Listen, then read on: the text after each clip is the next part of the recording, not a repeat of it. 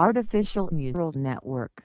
Artificial neural networks and/or connectionist systems are computing systems vaguely inspired by the biological neural networks that constitute animal brains. The neural network itself is not an algorithm, but rather a framework for many different machine learning algorithms to work together and process complex data inputs. Such systems learn to perform tasks by considering examples, generally without being programmed with any task-specific rules. For example, in image recognition, they might learn to identify images that contain cats by analyzing example images that have been manually labeled as cat or no cat and using the results to identify cats in other images. They do this without any prior knowledge about cats, for example, that they have fur, tails, whiskers and cat-like faces.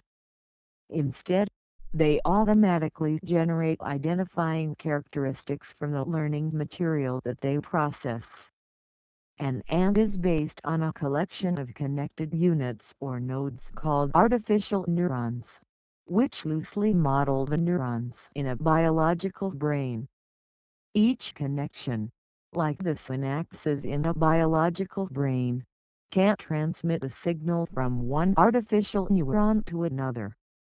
An artificial neuron that receives the signal can process it and then signal additional artificial neurons connected to it.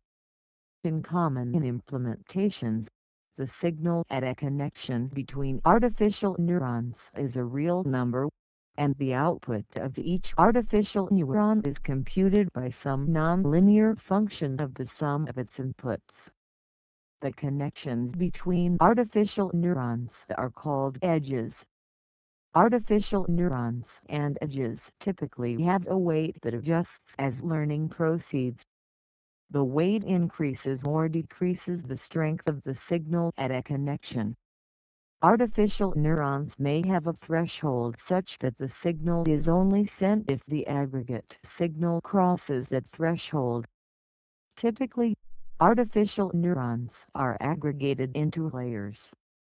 Different layers may perform different kinds of transformations on their inputs. Signals travel from the first layer, the input layer, to the last layer, the output layer, possibly after traversing the layers multiple times. The original goal of the AND approach was to solve problems in the same way that a human brain would. However, over time, attention moved to performing specific tasks, leading to deviations from biology. Artificial neural networks have been used on a variety of tasks, including computer vision, speech recognition, machine translation, social network filtering, playing board and video games, and medical diagnosis.